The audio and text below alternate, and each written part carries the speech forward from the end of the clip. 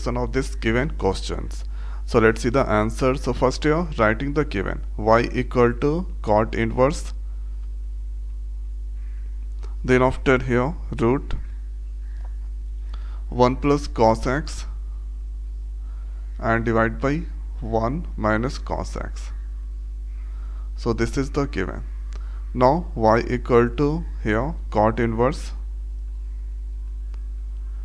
and then after root 1 plus cos x, that is equal to 2 cos s square x by 2, and 1 minus cos x, that is equal to 2 sin s square x by 2.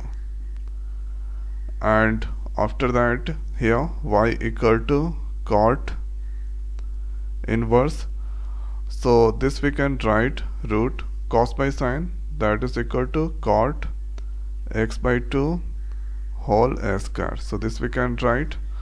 Now this root that remove the s square, sorry, this s square that remove the root, so this is now cot inverse cot x by 2. So we know cot inverse cot theta, that is equal to theta.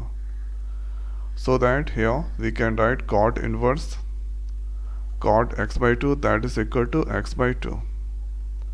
And after let's do the differentiation with respect to x. So dy by dx, and here 1 by 2 dx by dx. So x differentiation, that is equal to 1. So here dy by dx, the value come 1 by 2. So this is the answer of this questions, and this is the way we can do the differentiation.